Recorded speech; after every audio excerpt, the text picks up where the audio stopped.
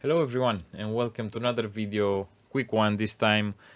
This is about another upgrade for this T480 laptop in this series. This time I want to upgrade this slot. As you can see, you have another slot you can use for eventually putting another SSD there. Now, I found this adapter on AliExpress and I was so happy with it that I want to recommend it to you.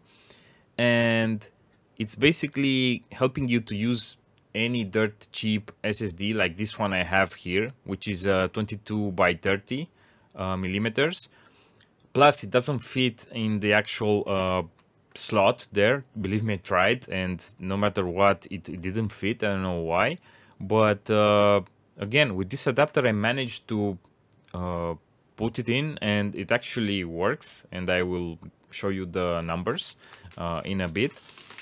But yeah, this basically what it does is just converting your 22 by 30, in my case, SSD into a 2248, I think, or 2242. Right now I don't. Yeah, it's 2242, and this is 22 wide by 42 millimeters high.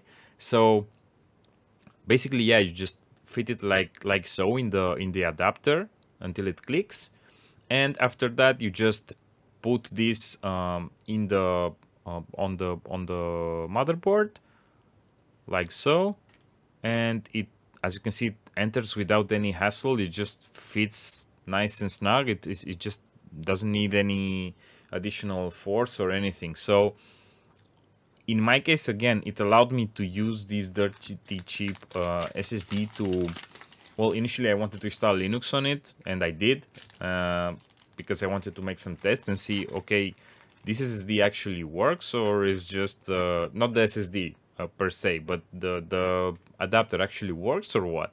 Or is just maybe recognized it at some point and after that it fails, and so on and so forth. So I did a bunch of tests, like hibernating, suspending the PC, and you'll be pleased with the result.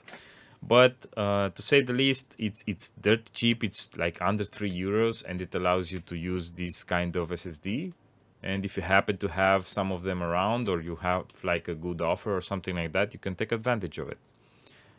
Okay, so let's just try it.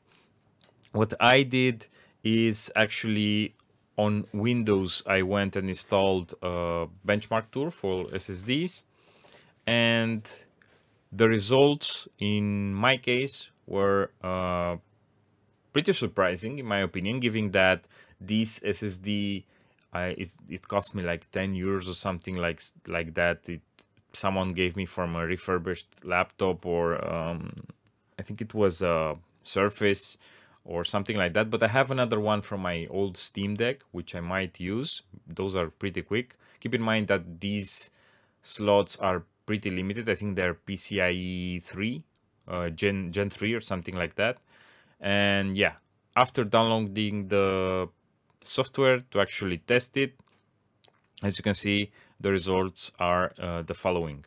I think it has a pretty good read speed, and the write speed is also not bad. Yeah, but again, these are NVMe Express 1.4. I think they're X2 or X3. Yeah, so again, they're a little bit limited. Now, these other benchmarks here are from my main SSD, which is a Patriot, 1 terabyte, which the Windows is installed on. And yeah, as you can see, the speed here differs a little bit, but again, it's pretty mid-range, maybe high tier SSD, so it's good.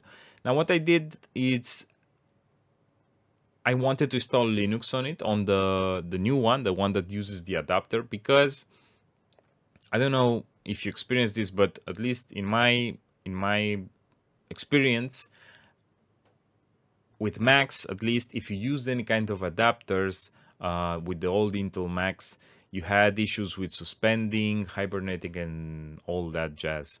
Now, this is not a Mac, of course. I'm using Linux. I'm downloading an Arch, not Arch, it's I think it's called Endeavour OS. I'm new to Linux, by the way, so bear with me. And yeah, I prepared the boot USB, and after booting into it and just installing it like you would normally do, right? The only thing here to take into account is that I selected the entire new disk, the one that uses the adapter for the entire system for the Endeavour OS, and everything went okay. I mean, I just needed to wait to install it. It's pretty straightforward. It's nothing complicated. It's not like Arch. I don't need to do anything fancy. And yeah, after installing it, I went and click on hibernate, as you can see there. Yeah, and wait a little bit. Waited. It takes a little bit of time. I don't know what's actually doing underneath. I suppose it's dumping stuff into the actual disk or something like that. But since this distro is pretty lightweight, now I'm trying to bring it back on. Pushing all the buttons does nothing. The only way to bring it back on is actually pushing the power button, as you saw there.